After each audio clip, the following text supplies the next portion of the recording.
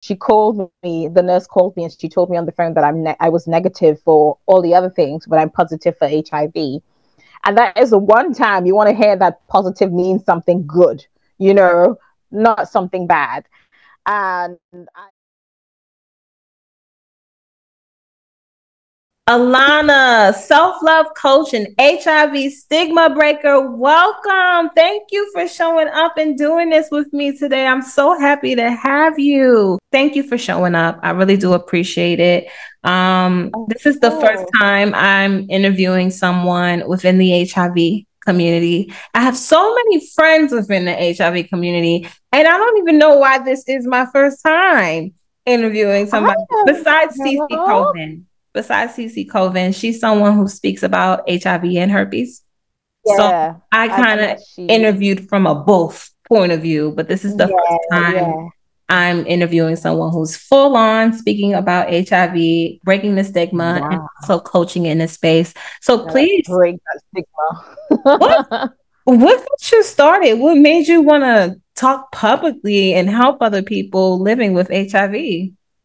Anger. It's called indignant. It's called anger. It's called righteous indignation. Okay, that's what made me do it.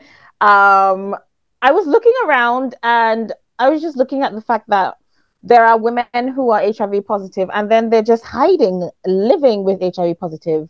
And I just thought this just doesn't sit well with me. It didn't sit well with me at all.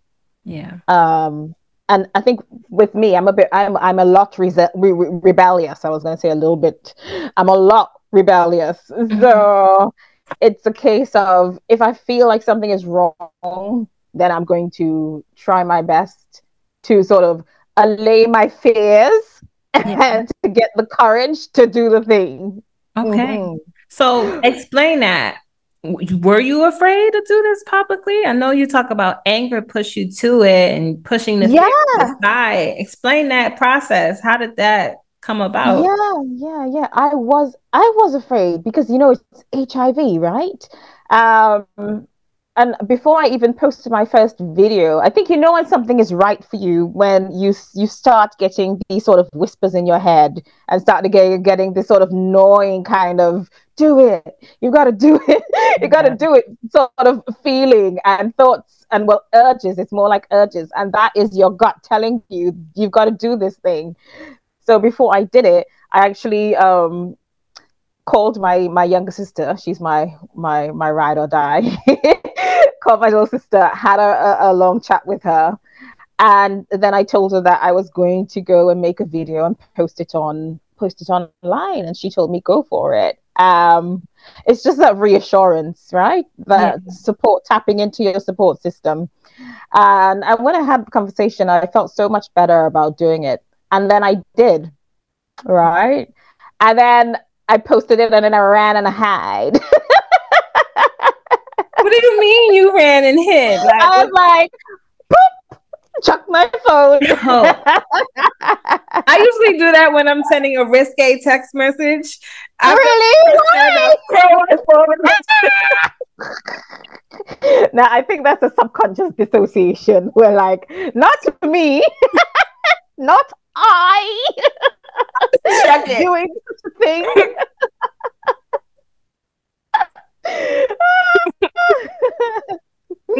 Okay. All right. So, what's your story? Like, how did you find out? How did you feel when you found out? Like, what's your story from finding out all the way up to talking to your sister, saying I'm going to make this video public, and then Yeah. going to hiding? Let's talk about it. How I found out was purely by accident, coincidence, serendipity. Because my friend, my really good friend at the time, she was having some issues and she wanted to go and get checked out. And so she asked me to come with her. And I said, sure, I'll come, obviously, naturally. And so we went along. And while we were there, she asked me if I wanted to get tested. And I was like, no, I don't need to. I Mm, just, I'm sleeping with my guy, you know? I don't need to, and all of the I don't need tos. But then a nurse came around and she asked me if I wanted to do it, and I said no. Like I refused getting tested. Their requests so many times, right? Until it was closer to the end of my friend's appointment, and then I decided, you know what, since I'm here, I might as well do it and get it over and done with. And I wasn't expecting anything, so it just took me by surprise. And 2 weeks later, so I sort of lived my life in ignorance for those 2 weeks. And then 2 weeks later, the nurse called me and she told me on the phone that I was negative for all the other things, but I'm positive for HIV. And that is the one time you want to hear that positive means something good, you know, not something bad. And I was absolutely floored, you know. I really had, and I'm sure you experienced this too. When you hear the news, it feels as though you have an out of body experience where you just you dissociate immediately. I don't know if you experienced that. My experience was a little bit different because I found out the same day I found out I was pregnant with my son.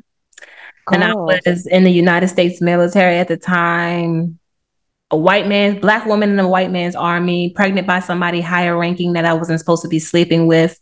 The stigma of being pregnant kind of hit Yeah. me 10 times more than my Yeah. diagnosis did. Um, Yeah. the stigma of herpes didn't really sit for me when I was ready to go back out and date again. But I had to spend some time being pregnant, becoming a mother, and just dealing with that part, that it was easy for me Yeah. to just overlook my herpes. I was still stigmatized, still feeling away, still Mm. upset, but my pregnancy just took over. Yeah. Wow. So it became the diversion in a sense to the issue. Mine, I didn't have a diversion. I just had the diagnosis and being told, and that is what it was, Mhm. right? But I wholeheartedly felt as though I dissociated. I had an out of body experience, and I sort of felt like I had an emotional um, death. You know, it really felt like that. And the same day as I was on the phone, the nurse asked me if I could come in. And the thing about it is, I just happened to be in the right place at the right time. This is what I meant about the serendipity, because I happened to be at my friend's place again when I received the call. And then I was able to just go to the clinic straight away. That same day I found out, and that is when I went in and I spoke to the doctor, and he just all he said was, you're HIV positive. He was really calm. He was really stoic. He's used to this, right? Yeah. And so he assured me that I didn't have anything to worry about, essentially, because when I start medication, I'll be fine. It is like a manageable disease like diabetes. That is what he explained it as. It's as manageable as diabetes. And I was like, oh, is it? That's not what I heard. Yeah. But I didn't hear anything because I didn't know. I was leading with the stigma, right? Mhm. But it's really again, it's like with me living with HIV now. It's not even the HIV; it is the stigma, right? That I know now really impacts people, because when I first found out I was HIV positive, I had so many of these ill-informed, internalized information, and I had internalized the stigma, right? And for a long time, because when I got diagnosed, I got offered mental health help, and I didn't take it because I didn't feel comfortable talking about it. I didn't feel comfortable going to the clinic to talk about HIV, or even going to the clinic. I remember the days when I first found out, like I would miss appointments and things because I didn't want to go to the clinic. This is my new reality, and I didn't want that to be my new reality. I Yeah. would miss appointments. I would hide.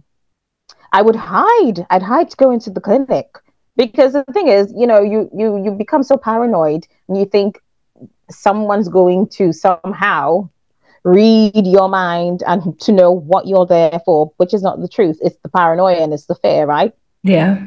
As I would hide. I would hide to go in, walking into the clinic, and it was really horrible. And I remember all of that, and when I think about it now, I just think I don't want other people to feel like that, knowing that they're thinking that for the rest of their life, yeah, they'll be taking a pill, but it's for HIV.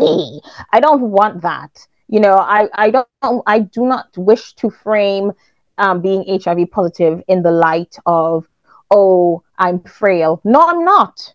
I don't want to frame it in the light of, oh, the HIV is doing this to me, and the HIV, it's not doing anything to me. I'm taking my pill and I'm just living my life. That is literally it. Yeah.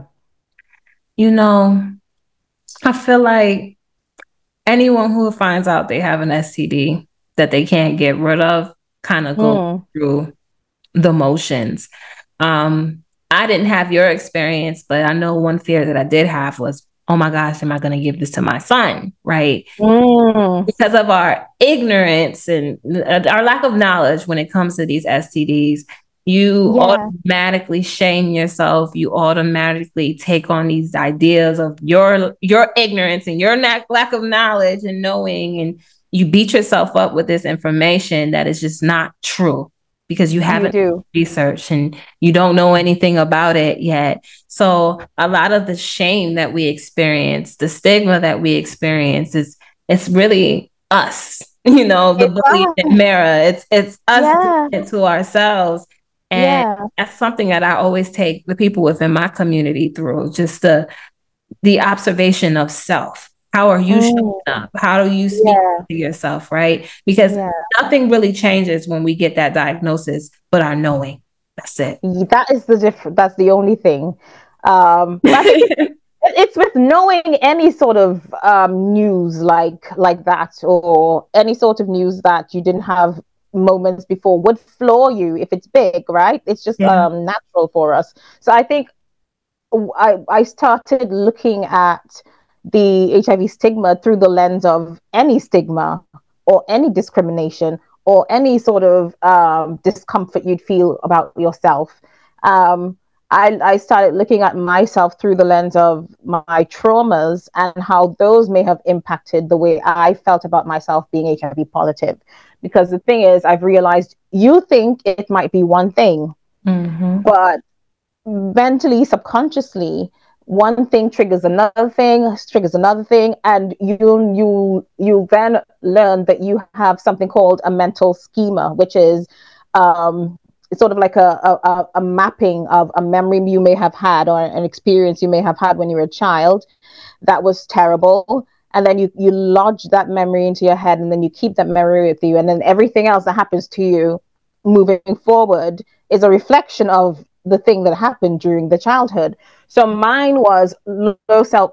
The things that happened to me surrounded low self-esteem, not abandonment issues, like all of the core trauma things that affects a person, right? And I realized it wasn't just for me. It wasn't just the HIV. This is why I say, like, the HIV diagnosis, like that for me, I think the reason I'm really able to sort of talk about it and things is, for me, it is not a priority on my list of worries of things that has happened to me. You know what I mean? Like, I've experienced worse, like I have. So I can't run around pretending like HIV is the worst thing that's happened to me, because it is not, right? So I had to put those things in order mentally. And also in seeking therapy for my mental health and my trauma and things like that, I was then able to integrate being HIV positive and realizing that it doesn't mean shit. That part. Well, shout out to you for being able to do that. It takes a lot of work, discipline, accountability, awareness, acknowledgement Yeah. to go on that journey with self. I'm always saying that my herpes diagnosis led me to the unhealed portions of myself. I wasn't depressed because of herpes. That was just a cherry on top. My depression came long before herpes even got here. And my insecurities were here long before my herpes even got here. It just made it a little bit more difficult for me to hide behind Yeah. superficial, right? Yeah. Like before my herpes diagnosis, it was easy for me to hide because, oh, I got this pretty face, I got a nice body, I'm educated, Yeah. I have a nice Yeah. career, Yeah. society says I can be confident. And then I get something like herpes and I still have all of these things going for me, but my confidence is gone Mm. because it's been false the whole Yeah. time. Yeah. Yeah. And I've been equating my worth to what I have to offer in between my legs. And that's something I needed to acknowledge and want So to true. So go on a journey outside of that. Oh, so true. Because I've realized now my relationship, I swear, being HIV positive really smartened me up because it took me out of the game of dating and all of that. So then I was able to sort of really look at sex sort of under the way people who dating has sort of become this thing where um it's almost emotionally transactional. And when it's devoid of any emotion and connection, I now feel I genuinely have no interest in it. Right. And I wasn't able to do that before. Like, I remember when I was younger, but then I know it stems from being, sexually abused as a child. Like, my relationship to men wasn't that of, oh, he's a kin. It's more like, I don't really like men. Ooh, I kind of do. Oh, I'll sleep with you. Do you know what I mean? Mhm. Like, whosoever I was with, and but there was no real connection. And then when I was tossed out of the dating pool when I first found out about my diagnosis, I really had to sit back because I was not a choice for anyone anymore. Do you know what I mean? That's the thing. You realize when you're HIV positive because of the stigma and stuff. You realize that you are not anyone's choice anymore because nobody wants to get the big bad HIV, and that is something that you could give them. Um, but I would say I'm so happy with things now because even before U equals U, I'd I'd tell guys when I was really comfortable with them, I would tell them, this is what's going on. But I'd be, of course, selective with whosoever, and I really shied away from sex, also. But moving forward now, in light of medication and not being able to transmit the virus to anyone, like, that has been a game changer for me, but for everyone who is HIV positive, Yeah. because I remember when I read the news and I watched videos on U equals U and being undetectable and what that meant. I cried, and I still didn't. I think even when I read it, I am an avid researcher, and even when I researched it and read it, I'd intellectualized it, but I hadn't emotionally integrated it. And so even though I found out, took months later, and even maybe to a year and a half for me to really internalize what that meant, that I was not a carrier of HIV who would then transmit it to somebody, and then possibly end their lives as they know it. And their lives as they know it.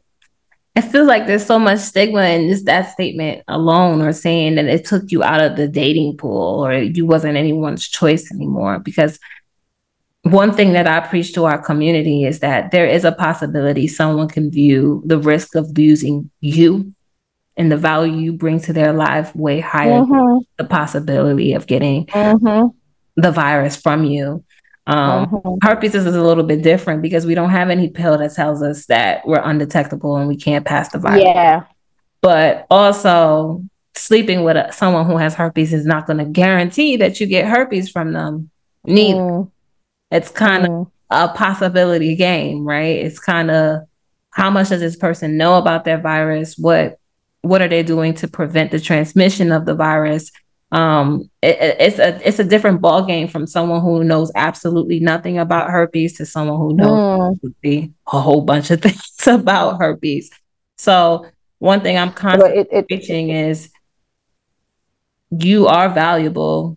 You are mhm. still a catch and you are still worthy of love no matter of your diagnosis. And again, someone may find the risk of losing you a lot higher and a lot grander than possibly getting herpes from you. So from your point Yeah. of view, from being at a standpoint where there wasn't medication to there is medication, has that helped you with your acceptance? Do you think you would have Um, gotten this far if there wasn't medication? I think so. I just think it would have taken me a longer time. I think me knowing me, I would have gone into, okay, well, this is what I am, so I don't give a f-. It would have taken me longer, but I would have gone there, knowing me. Okay. Um, yeah, knowing myself. But with it being undetectable now, it's like I feel like people need to know this information, not just for people who are HIV positive. But the thing is, it's not just for positive people, it's the people who don't know they're positive, who are afraid of getting tested because of the stigma, right? So, and the medication itself, or being untransmittable, acts as a preventative measure also. So there is also that. And I think it's important to spread the news about that, because this should be something you should be seeing in the news and hearing about being shouted from the rooftops, Yeah. but it isn't. So it's not just for HIV positive people and saving our lives, it's saving everyone else's lives. It's something that is has really sort of transformed HIV, because we can get rid of this, we can actually reduce drastically and get rid of, is the aim, to get rid of any new transmission cases by 2030. And that's because of the way the medication works and the suppression and being undetectable. So I just think that is just amazing, And that's if people are doing what they need to do. And And that's it. Yeah, this is the thing. I think the thing about the way I see it is, but then I could just be speaking for myself. I think people are inherently um, selfish in the sense of self-preservation is, is not even I can't say important. It is just on nature, right? So you take your medication because it's your nature to do so, because of self-preservation. But there are some, honey, who will not. there's some people who forget. There's some people who are fearful of getting tested, period. There's some people Yeah. who only get tested when symptoms present themselves. There's some addicts out there who probably won't remember. I'm just speaking from my experience and my upbringing and what I've seen and what I've been surrounded by. Um, I just think altogether, the goal should just be making the conversation less taboo and stop This is the having thing. stop. Let's just stop engaging in intercourse without having that conversation, without requiring what we need to require from one another. Stop having unprotected sex just because you trust the vibe. Oh, I trust the vibe. Oh, I love them. They ain't ever gonna hurt me. You're literally Mm-hmm, putting mm-hmm. the whole responsibility off your sexual health on someone who is not even responsible for theirs because they're not even asking you those same questions, right? Exactly. Yeah. And just the expectation of somebody telling you that they have something, they may not even know if they have anything. This is the They thing. didn't tell you, right? This is the thing. Yeah. With my ex, he cheated, obviously, right? And I would have never thought of using protection with him. So this is why part of my message is also use protection in relationships. And I think people try to be pedantic about it when they're talking to an HIV positive person, and they say, well, you should have used condoms. Okay, well, if and you should have practiced safe sex. Well, I say if we all were to practice safe sex, we would all use condoms in a relationship. And if we wanted to have just raw intercourse with each other, we will plan that. If we're actually being pedantic about it, we'll plan that. Okay, we're gonna have it once a month, and we're gonna have it once a month unprotected, and we're Yeah. gonna get tested before we do it and afterwards.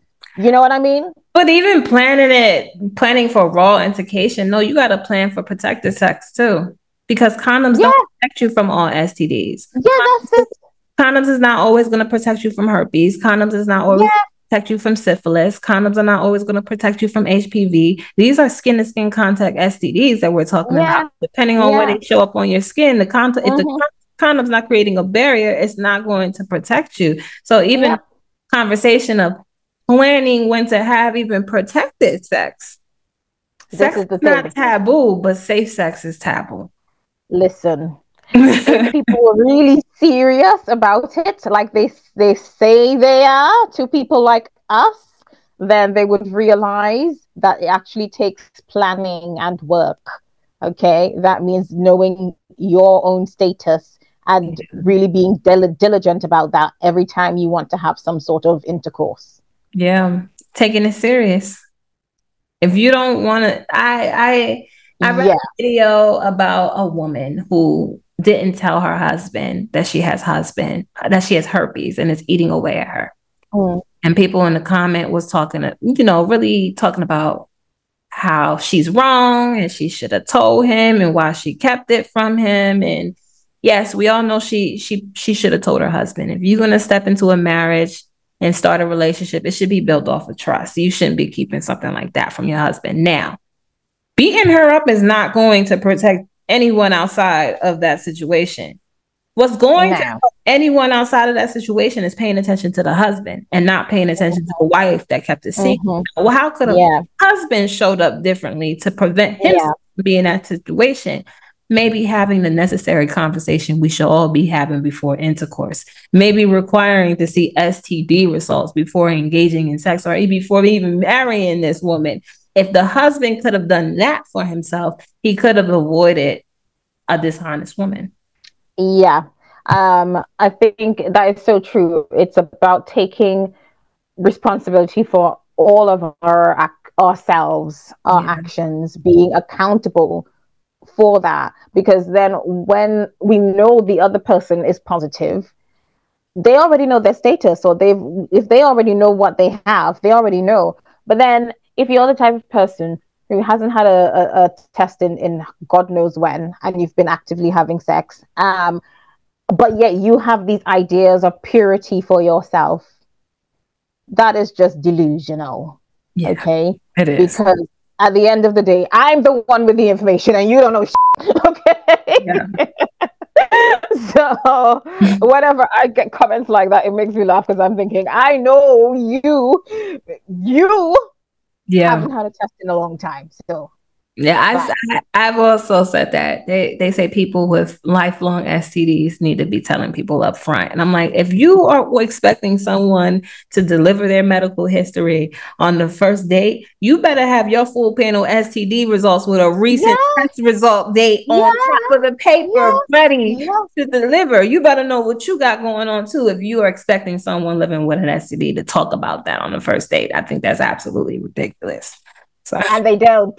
They They don't. don't even know what they got going on. They don't even know. I think some people just they like a bit of drama, a bit of spice. Mm-hmm. The judgmental behavior is what they live by. Yeah. Yeah. That's one of the first things women worry about. Oh my gosh, someone's gonna think I'm a hoe. This is the thing. Right? I'm like, I know people who are promiscuous that are sexually responsible. I would trust having sex with them. The Yeah. lady who has only two bodies, who has never seen a Yeah. full panel STD Yeah. results before. Yeah. Yeah. Yeah. Because people equate the amount of bodies to the the level of risk. I mean, yeah, fair enough. Responsible But then sex. there's responsible sex to think about. There's being responsible for yourself. And I think if we were all being more responsible for ourselves, then we really would be really in this 2024 moving forward because we can do that because we have the internet because Yeah, we all literally have the internet in our hands every day. This is every why day. it surprises me when I get certain comments and people say certain things. I'm like, you literally have the internet in your hands, like 50 years ago, however long the internet has been a thing in our hands, through our phones. Yeah, fair enough. They could be ignorant, but you, no, no, no, no, no, no, no. So let me shift a little bit. How has your Hmm. dating life changed since being public about your diagnosis? Okay. Actually, it's now. I think it's just because I feel more confident and I know what I want and I know me. Okay. I care less about the other person in regard to what they want. So I'll just say, hey, I'm positive. Um, if that's something you can deal with, or not deal with, but if it's something that you can wrap your head around, or or you're willing to learn information about, yeah, let's go, because that's what I'm looking in for in a partner. I'm looking for somebody who is curious and non-judgmental in the first place, Mm-hmm. right? That's just him being a human being. I want to be with a human being who is curious, who's empathetic, who is non-judgmental. So those are the qualities I'm looking for. And if a person isn't that, then we don't have anything further to talk about, right? And Okay. I'm actually just not interested in casual sex with anyone. So then that's off the market anyway. Um, yeah, so I'm looking now, I'm open. I'm actually now open to committing. I haven't always been that way. Okay. But now I'm open to committing.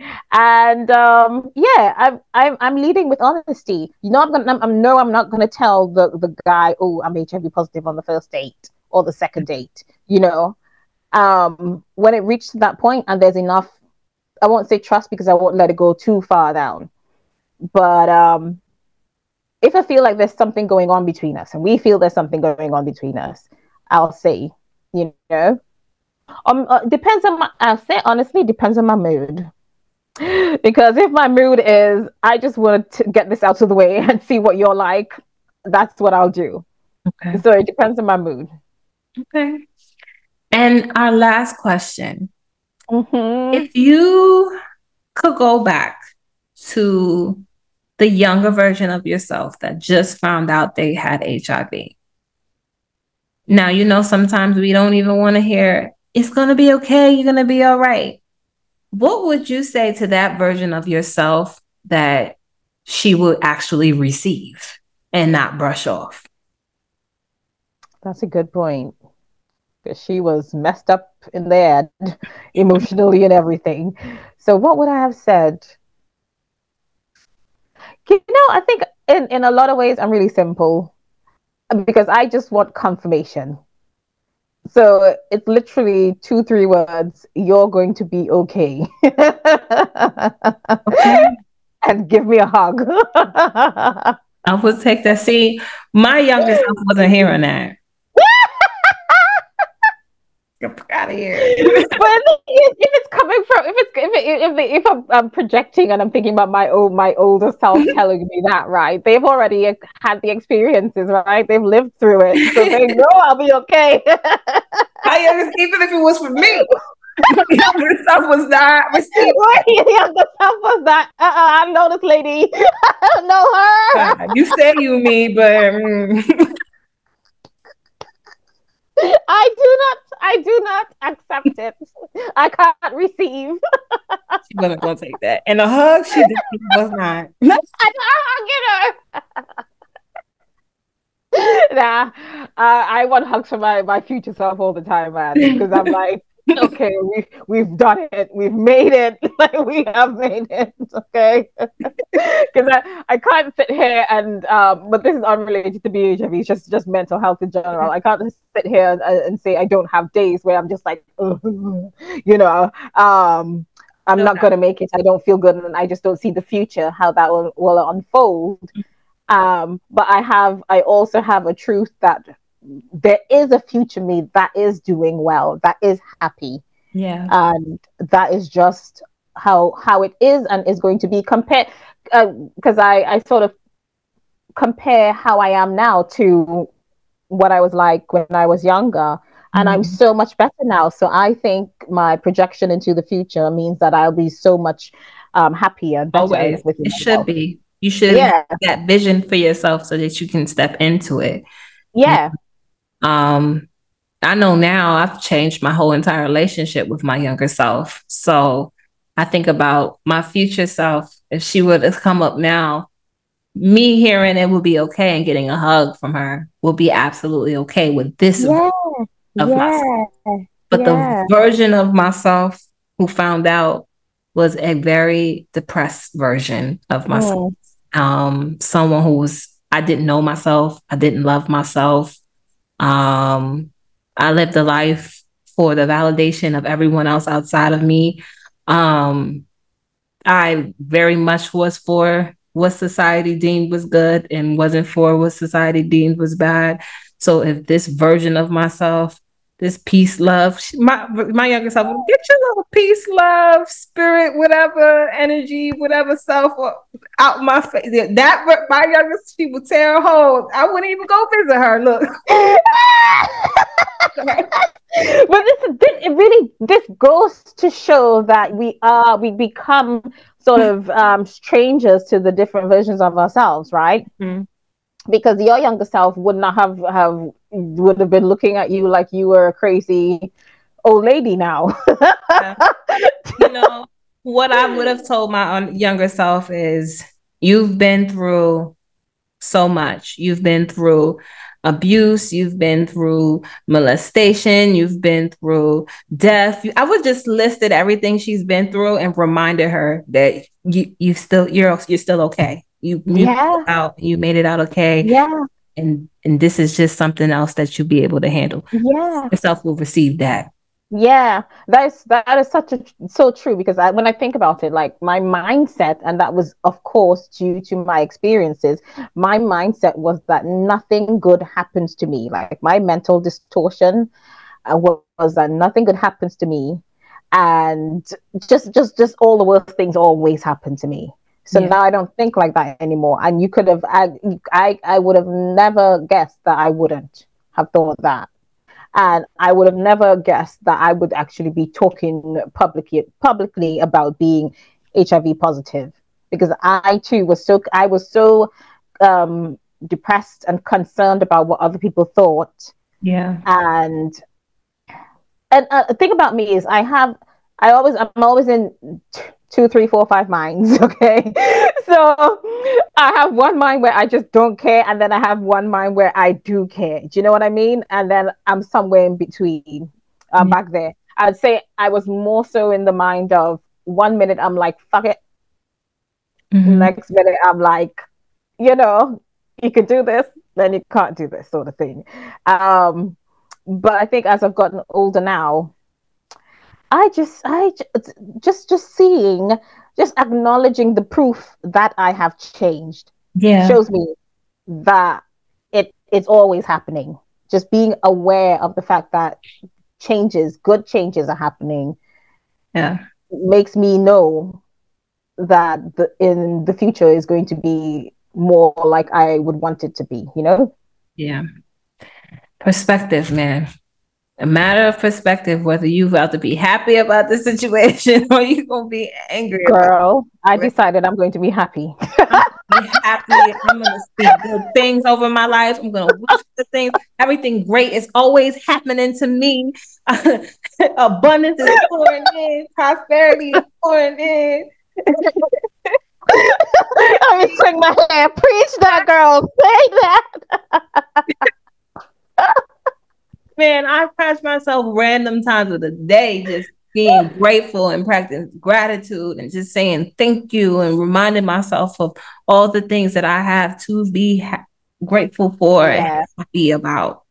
yeah, You yeah, know, yeah, that mindset of just, it's a mindset even searching for all the worst things. And I used to yeah, be that person to think yeah, about all the worst things. Go, oh my gosh, I gotta do this and I gotta do that. I gotta do this. No, yeah, I get to do this and I get to do that and I get to do. yeah, yeah.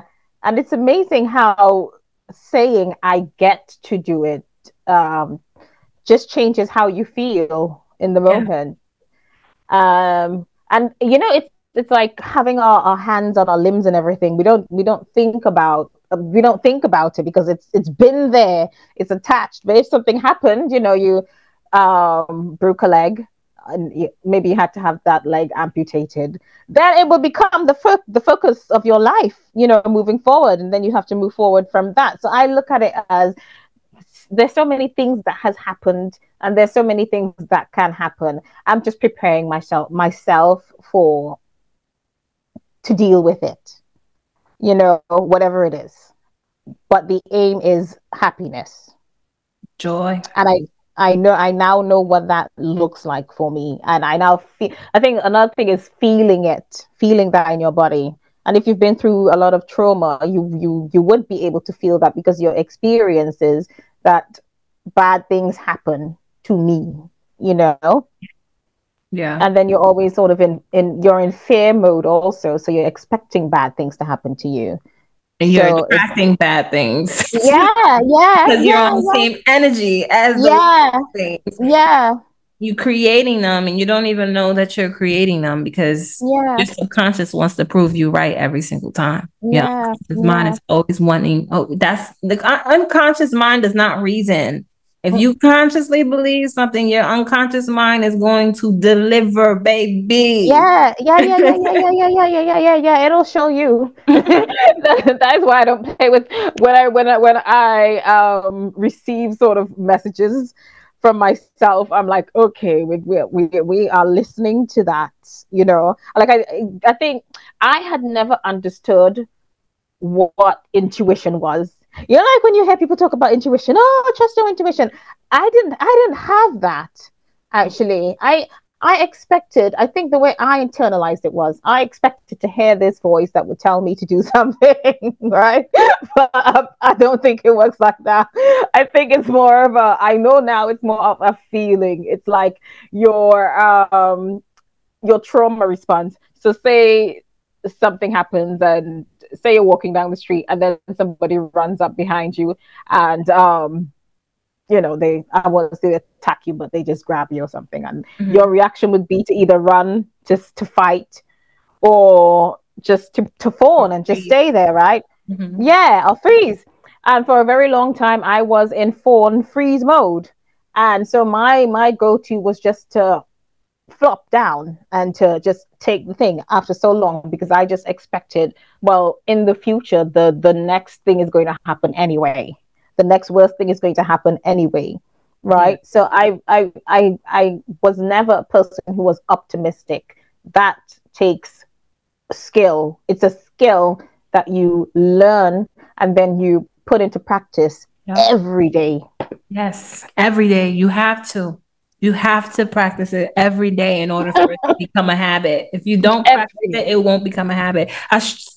Go back and forth with my clients with this because I'm like, if I'm telling you to do something daily, even if it's a pain, even if the meditation and the practicing the gratitude and setting intentions is a pain for you right now, you have to get through it. Everything is Yeah. a pain before it's a habit. It's like smoking a cigarette. Smoking a cigarette is disgusting the first 2 weeks. And for some reason, people go through that disgusting taste and that disgusting this until it becomes a habit. You have Well, programmed your mind to like it. Same thing with alcohol. Alcohol is disgusting. It don't taste good the first time you try it. It don't taste good the second time you try it. But you are still doing this thing that you don't want to do over and over again until it becomes yeah, a habit. It's the same thing with yeah. gratitude. It's the same thing with meditation. The only difference is this habit is going to do some good for you and not going to do some Mm-hmm. harm for you.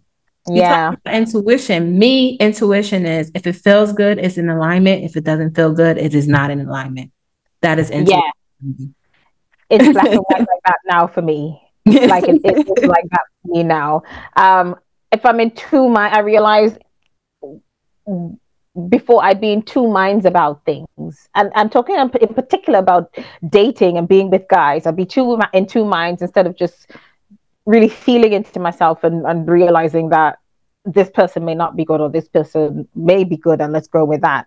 I'm a slow burn sort of person, so I'm waiting it out. Well, I used to wait it out to see. Now I'm not that anymore. It's either black and white. So if I get the sense that this isn't what I want, or if I get the sense that something you're saying isn't sort of sitting right with me, because then I go into sort of annoying mode where my brain then starts to repeat the thing to me, and it's just like it won't let up. That's when I know, yeah, that's not for me. That's work. this conversation then shifted. So I'm going to follow up on our conversation. It was so nice having you. You're such a light. You're so appreciated. You're so brave to do what you want to do what you're doing and speaking out and educating and breaking that stigma for other people who may be suffering in silence. I appreciate you. For anyone here who's been sent here to raise the vibration of the earth, you are my soul sister. And may you just be blessed with all the joy and happiness that you seek, blessed with abundance, blessed with prosperity. May all pain and suffering disappear out of your life. And may you be surrounded by people who genuinely love you. Thank you. I'm literally making it rain on myself right now. To me. Envision it. All right, so long.